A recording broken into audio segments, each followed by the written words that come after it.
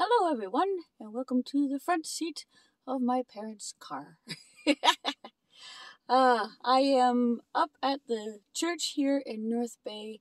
I'm just waiting for the pastor to come so that we can do music practice for this coming Sunday. And I thought I'd just take a few moments to check in with you. Even if I can't speak properly, at least I'm here and I'm checking in. It is a beautiful, sunshiny day. I'm not certain if that's steam on the window or dirt or anything, but anyway, so there it is. So I'm here for music practice, and the pastor should be here fairly soon. But yeah, I just want to take a couple of moments to check in and let you know that we're doing okay. We're going status quo, Mom and I and the family.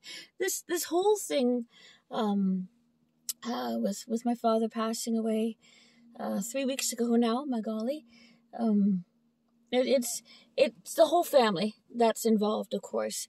It's Mom and myself and my aunt and my uncle and Stevie and James and everybody going through the whole thing together and yet separately.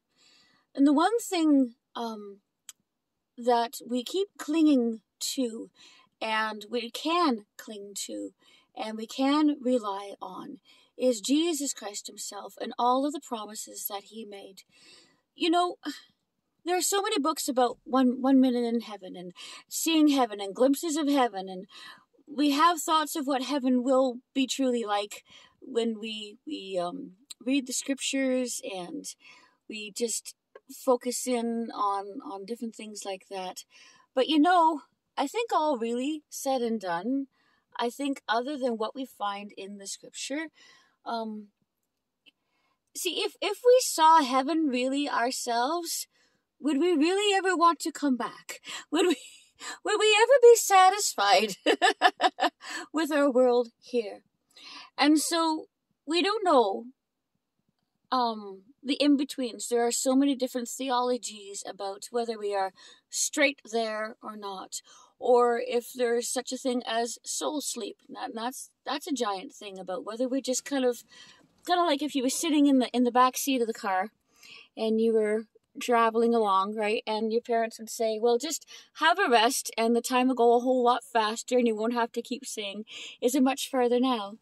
So there's that kind of an idea that our souls just sleep until such time as the resurrection time, and we are all called home to be with Christ. The one thing we know 100% for certain is that no matter where Dad is, so to speak, we know he's okay. We know it's all good. We know God's got him, just like he's always had him here on earth. We know that in between, God still got him, and we don't need to be concerned. And I know that sounds like a really weird thing, but I tell you, until you have experienced death on this side, you may not quite understand what it is I'm talking about. And I know a lot of people will say to us, oh, well, he's in a better place, he's in a better place. And 100% certain that is true.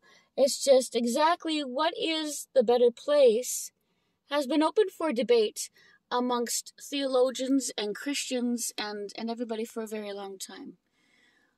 But as God has always had us here, and as salvation deals with our spirits, which is the peace that lives on, you see, this is just a body. I mean, this is just a home shell right now for the spirit that's really inside me, right? My essence, my life, my real spirit is just on the inside here.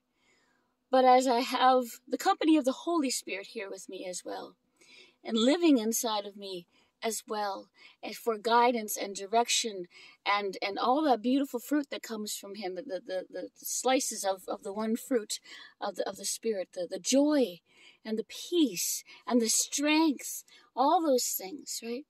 And so we trust that no matter what it is, no matter what that step is between now and eternity as we are knowing that it's going to be, we know God's got it.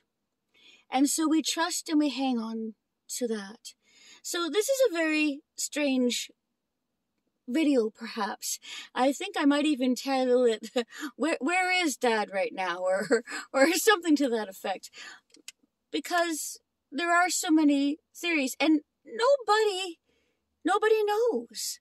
Nobody knows. It's kind of like you can look at the end times, and there are true, there's three different theories that the rapture could be pre-trib, post-trib, or mid-trib. I'm kind of like to go pre, personally. But there are all these things, and nobody knows. Nobody knows for certain. Why? Because we aren't there yet. And so it is with death. Nobody knows for certain because why?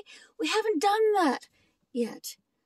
But let me encourage you, especially if you are going through a time of grief and the loss of a loved one who had Jesus Christ as their Savior.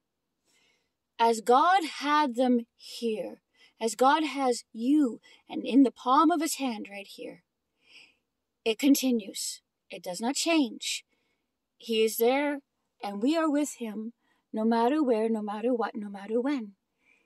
And we are going to be with him, and we're going to be together again. So, a strange one, but hopefully an encouraging one. I pray that you will be blessed, that you will know God's peace and his joy, the joy of the Lord, not happiness. That's a fleeting thing that goes along with happenings. But the joy, that deep, deep river that flows down deep within. The joy of the Lord is our strength. Blessings, everyone.